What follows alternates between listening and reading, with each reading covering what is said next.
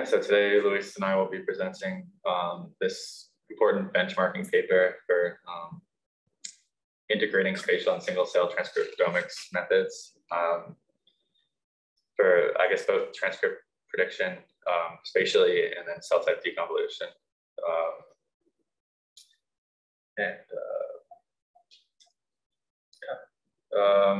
So I just like to start as an overview for what exactly like we mean by integration and deconvolution. So basically we have two different approaches, or two different assays, I guess you could call them. We have like single cell RNA-seq where you get like transcriptome-wide measurement of individual cells. Then you have spatial transcriptomic approaches, and we use Visium here, for example, which give you gene expression information that actually has spatial coordinates. But one of the limitations is that the coordinates of the spots, well, the spots themselves are actually larger than cells. So naturally, we want to be able to actually do things like count individual cells in the spots and determine what cell type they are, but that's difficult without specific methods to do so because the spots are bigger than cells. So there's, I guess that was sort of talking about the deconvolution side. Another thing is just mapping the single cell data spatially onto these spots, for example, and that can be used to like impute missing or sparsely measured genes in the spatial data. So there's a bunch of new methods that have been developed to do both of those two things, integration and deconvolution, and it's a really new field that we're actively exploring. So they had this figure that I think really nicely summarized like everything they basically did in terms of benchmarking these different methods. So we have the two inputs, like I mentioned, single cell RNA-seq data and some sort of spatial transcriptomics data. And then they have like a preprocessing pipeline, I guess, to make sure that all the data sets that are used are like treated the same way. So I guess in the middle, we can see that they used like 45 paired data sets from the literature, and they also simulated data, which we'll talk about a little bit later. And the two tests, like I sort of mentioned, were like what they called, I think they called it integration, predicting undetected transcripts spatially, and then the cell type deconvolution tests as well. And then they did a bunch of, I guess, they had nice graphics showing the different metrics that they used to measure the accuracy of both of those two tests, basically. And we'll go into like what metrics they use and stuff. And also another thing they did was they measured like, I think this was sort of like a smaller focus, but they measured like the computational resources used by the various different software tools, which was interesting. But I think the main focus was mostly like how accurate are these methods. So I guess the section I'll be presenting on will be like the integration side of things. So again, that's like mapping single cell RNA-seq data to spatial coordinates, and then evaluating how well like the expression agrees with what we measured spatially, since we have it paired to spatial data. And then one of the, I guess this figure 2 in their paper sort of showed that they did, there are two different like known marker genes that they use just to say like, okay, well, we know where these are supposed to be spatially. So let's check the expression that these tools predict. And so I guess one result basically is that although this is only one of the data sets of like the 40, I think it was like 45 they used, we see that Tangram seems to be doing pretty well. It's good for us since we've been really focusing on Tangram for integration. Yeah, and then we'll go more into these, like they have 4 different plots for the 4 metrics that they used. Yeah, I'll describe those more, but like I guess I'll focus on these bottom two courses like JS and RMSE. Well, I guess we know what RMSE is, but JS is like another Jensen-Shannon divergence is another metric that should be like low. Low is good in this case.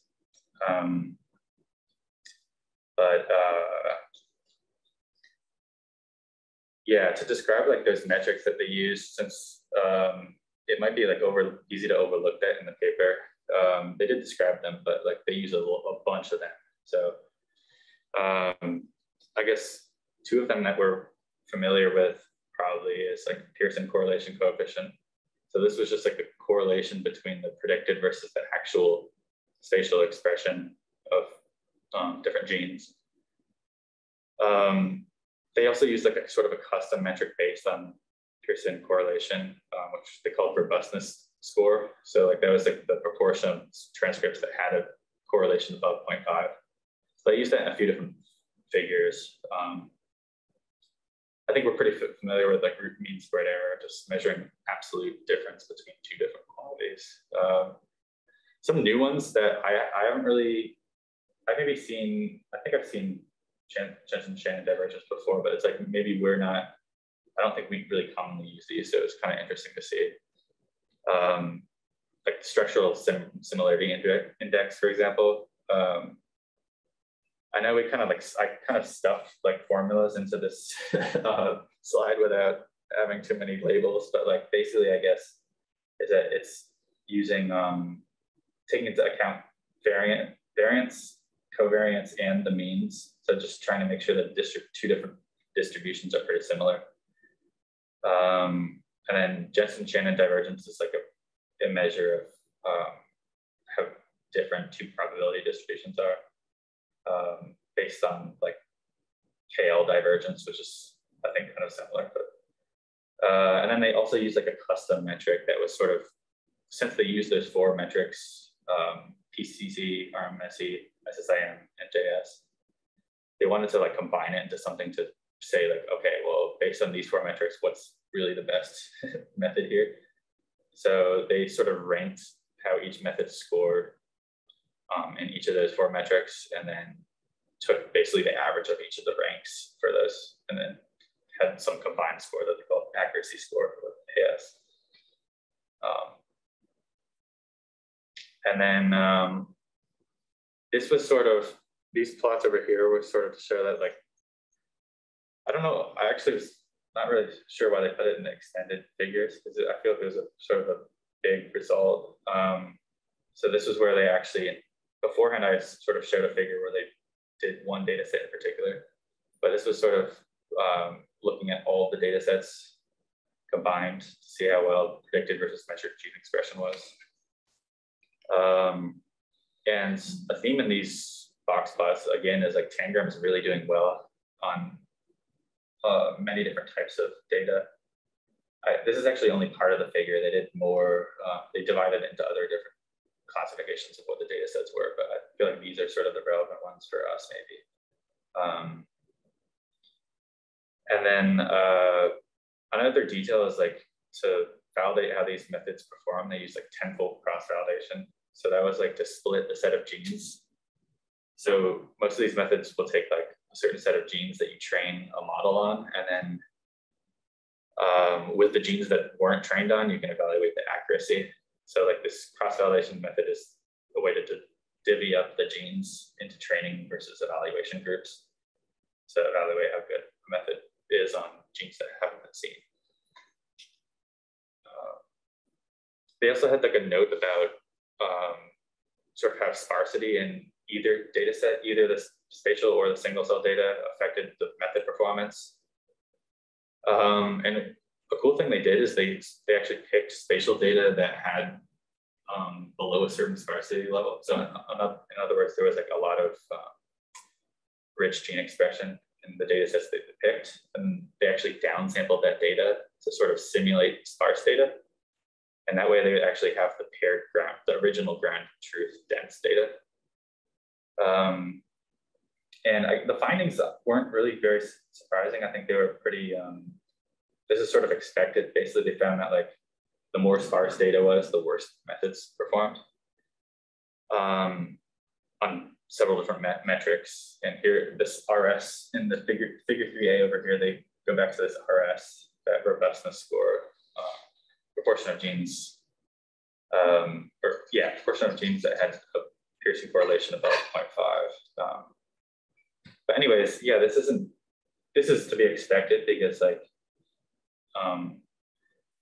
the more sparse the data is, the less information there is for the methods to pick up on and map the data successfully. So it's like even a perfect method couldn't map sufficiently sparse data perfectly. But yeah, it's kind of cool that they tested this. Yeah, I guess Luis will do the deconvolution part. Yeah, sure.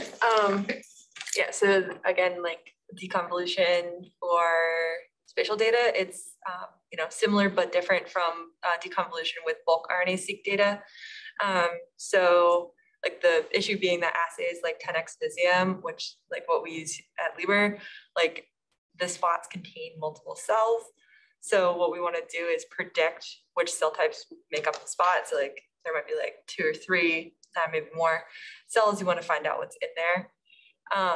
So basically their approach was to take some like gold standard data. They had one that's maybe more gold and maybe so they had spatial data at 1 cell or less resolution. They had 2 data sets like that. Both are from the mouse brain.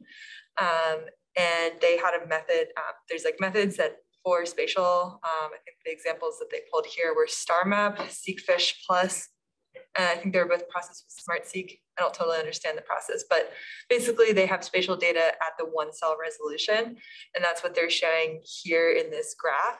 So they have that, and they basically plot a grid over it, and then treat each individual grid as like a spot. You can see that each grid like contains multiple cells. Call that a spot, and then use that as your spatial data, but we know what cells make that up. So that way it can be like our gold standard data. And then the other sort of gold standard, maybe more of a silver standard, is they had simulated data, they had single cell RNA-seq data sets. And basically what they did is kind of like mini pseudo bulks where they put like a couple cells together into like a spot. So they did that for 32 data sets. I think some different parameters. Yes, that's the setup. So then they moved forward and just like evaluated the accuracy using a lot of the same metrics that Nick just discussed, but with this data instead. So they compared the true proportions, like up in this first, I guess like up to the top right here, you see the proportion, you see the ground truth for the proportion of layer 4 excitatory neurons compared to the predicted proportions by these different deconvolution methods. So on this data set, RCTD performed the best. And then on the second data set that they have from like that gold standard, spatial DWLS performs best. And then over the simulated data sets, cell 2 location performed the best over those data sets. So, and then they also noted that Stride also had good performance. So it seemed like those 4 were kind of the favorites and had like the best performance in this benchmark. And I think that like a thought I had reading this was like the different methods performed differently on, performed better on different data sets. And I think that's something we saw like in bulk deconvolution benchmarks as well. Like the Kovas et al. Benchmark had different methods performing better across different data sets. So I think that we kind of see that same pattern here. But I think that they kind of point to those cell 2 locations, spatial DWLS, RCTD, and Stride being the strongest ones.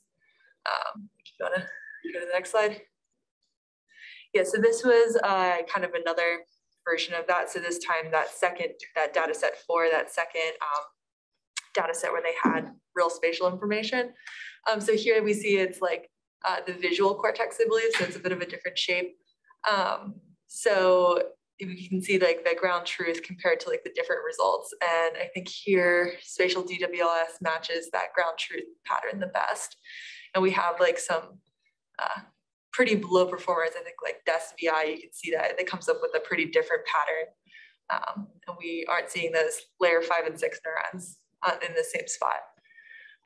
Yeah, and then at the bottom, you can just see kind of like their different, I guess like figure and D here, you can see the different, the Pearson correlation, the SSIM, and the RMSE and like GS. So I think like something here is that like, you kind of do see like some, I don't know, it's like there's some overlap. Like I think like here, I think spatial DBWLS is the strongest one, but it's not always, it's pretty good, but there is some overlap with the other methods as well. So yeah, and then they had a figure expanding on their discussion of computational efficiency. And just like, you know, it's important to like kind of keep in mind that like, sure, it runs fast, but it's not very important if you're not getting good results. So kind of just focusing in on methods that we know perform well is like, I guess like smarter. So I think across the top, they're talking about integration. So basically the pattern that you see is as the data set becomes more challenging, either it has fewer cells overall, fewer spots or fewer genes to like input, you get worse results from pretty much every method, but some methods are more sensitive to that than others and or take longer to run then. So I think that you see that the like top performers are Surratt and Tangram pretty consistently.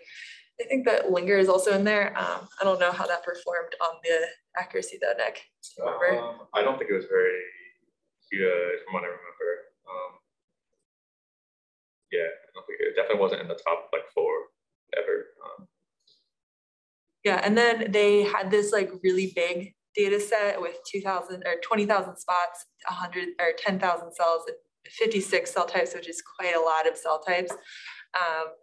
And like, I think that they point out here that like cell 2 location actually fails this data set. They couldn't get it to complete the analysis. And then they point out the memory and time usage across some other ones. So I just highlighted those top performers. And I think that RCDC or RCTD it was the fastest. You can kind of see that there's different kind of trade-offs between memory usage and time there. And then at the bottom here, we see the deconvolution kind of efficiency overview where I think like, you can see like the number of spots. Basically, we expect time to decrease. I guess it's kind of the opposite here where things get a little easier. Number of spots decrease, number of cells decrease, number of spots decrease, and the number of cell types also decreases. So they start out with a pretty challenging, like 48 cell types is quite a lot. I know that like we usually look at like 10 or 12. But we see that like cell 2 location is definitely one of the ones that takes longer along with spatial DWLS. RCTD is like more mid-pack along with stride, I believe. The yellows are kind of hard to tell apart. But I think that like, it looks like RCTD is like the computationally like the most effective. So cell 2 location, they also noted that it fails and it seems like sometimes can take a long time.